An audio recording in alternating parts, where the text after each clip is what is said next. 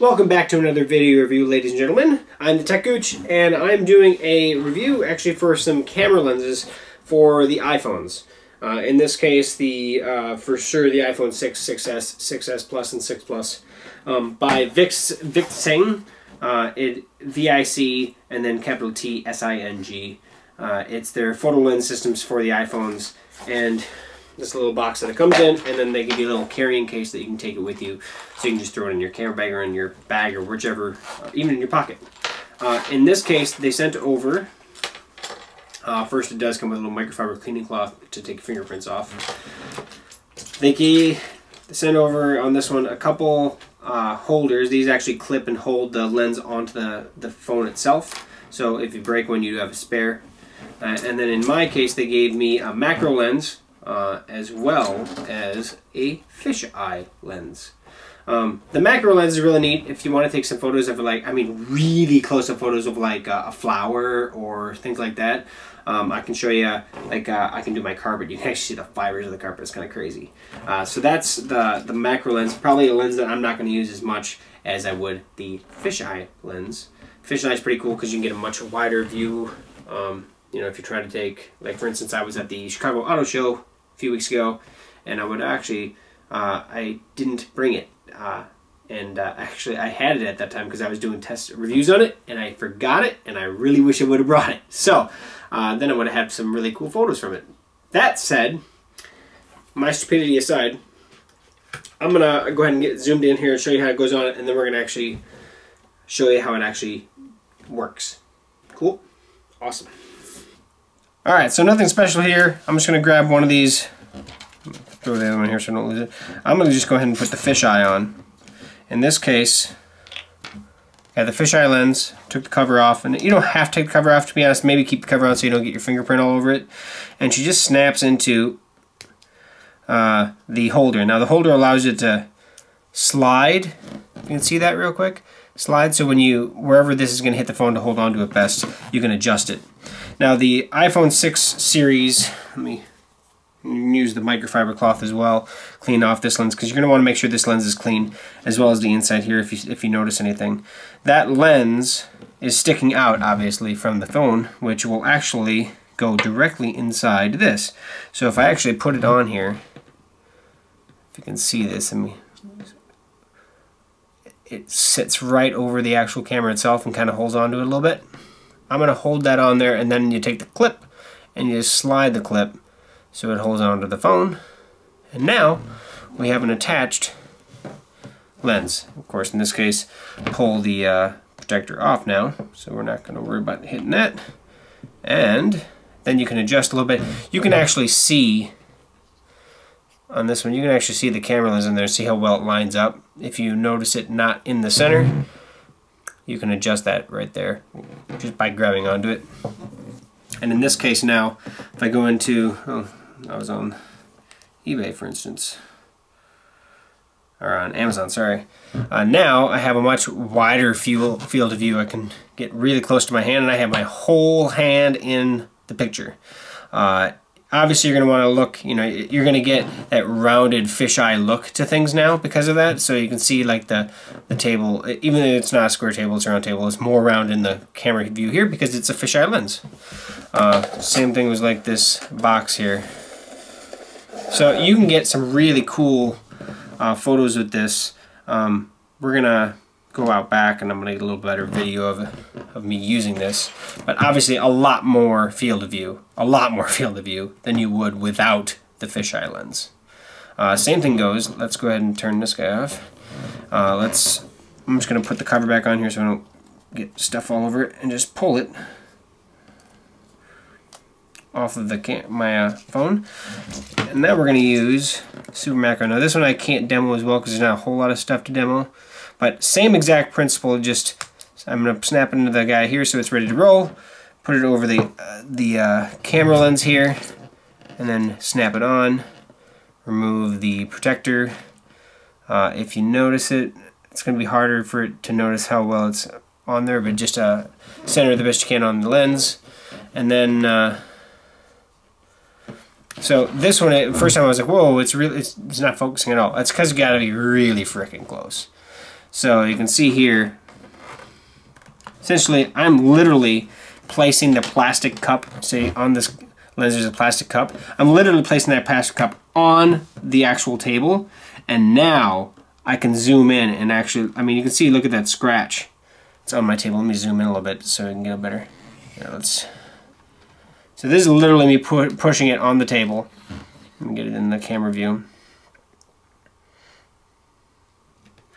So now I can see, wow, man, I'm getting individual things, but I can, there's a nick in my table there. Some crazy stuff going on here. I don't know how well you're seeing it, but let me take a photo of it. So, turn the camera back off, pull the lens off, put my protective cover back on. I'm going to zoom back out because you guys are going, what in the heck is he doing? So, just putting the protective lens back on here. Of course, it's a little harder because of that plastic shield around it. So we're good there. And let me get into my photos here.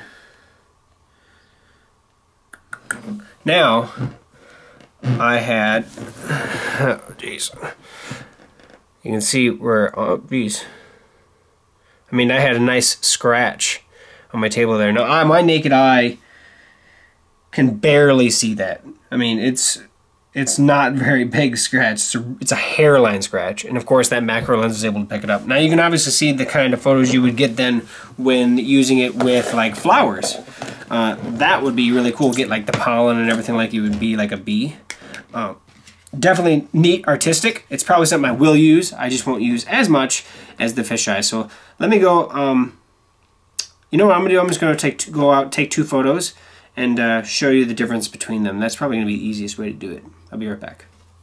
Okay, so I went out and I took these photos at the same distance from my backyard, and now HDR is still gonna work because we are not adjusting anything on the phone. You can use any app possible with these, so we're actually adjusting it before it even reaches the camera, so everything's gonna work as normal. So there's my first guy, and now you can see how much wider it is. So, I mean, I can see the back quarter of one shed. Now I can see both sheds.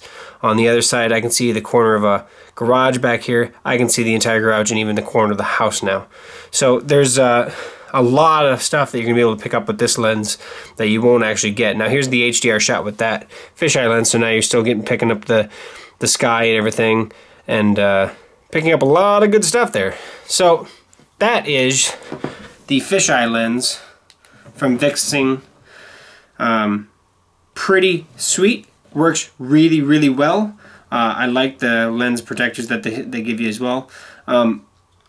As always, I mean, I wish there was almost a better way to do it, other than the only other way I've seen done would be like having a case that you put on here that these screw into the case.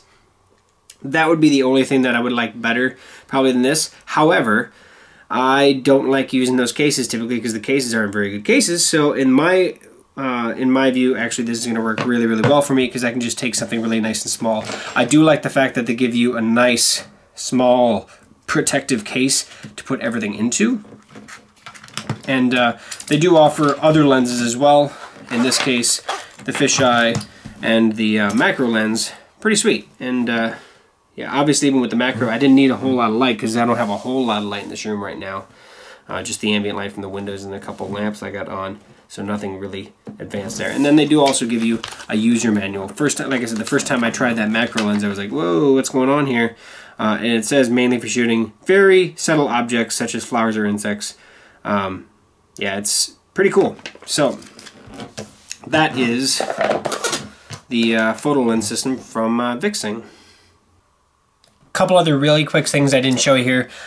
First, they do give you a little microfiber cleaning cloth to clean that up, but on the macro lens, they actually have 2 different sections. I actually didn't show you this. It's set up right here with the plastic guard as a 24 times macro lens, but you also have the option to just use the standard 12 times, and it actually just unscrews. So just grab onto it here, and now you have the 12 times macro lens. So you don't have to go quite as close as this guy does. So if you don't need to go up that close, you just unscrew it. Otherwise, for storage purposes, keep it together so you don't lose it, along with the cap here, and then it goes back in the thing here. So that's the technically 3 different lenses they actually give you for 3 different options of how to use it. So that's that. So that's the photo lens system from VicTsing. If you have any other questions, comments, please post those below. Subscribe to the channel above. I want to thank the guys over at VicTsing to sending these over. I appreciate it. I really did. I've used them. I wish I had used them more, but I did forget them in my one big trip I had. However, pretty awesome. So another thing that I would definitely look at would probably be a telephoto lens, because that's another thing that you can't really do with the iPhone at all. Very limited. So that might be one thing that I'm going to look into getting eventually, is one of these in a telephoto. So that said, appreciate you guys watching. Like I said, subscribe to the channel. Let everybody know what's going on. I appreciate all of you guys helping support the channel. And check us over on Facebook, techgooch there. If you head over to Twitter, techgooch there. And if you head over to our website, thetechgooch.com, appreciate it. So then again, we'll see you in the next video. Thanks for watching.